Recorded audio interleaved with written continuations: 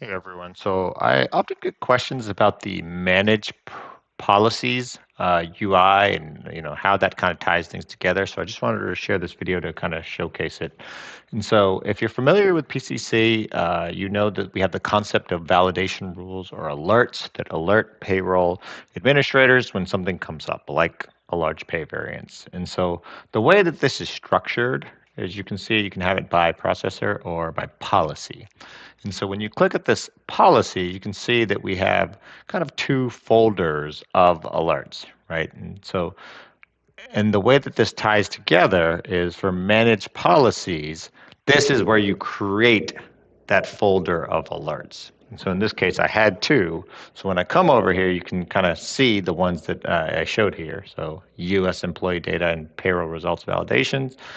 And then I had another one for localized alerts. And so when I come into this, this is where I decide within this folder, these are the specific alerts that we're going to have for this, right? And so if you come into change mode, you can see you can add new ones here, or you can scroll down and kind of see what we have here, right? And so this will pull in the full list that you have configured in your system, and you can select them to put them into this folder.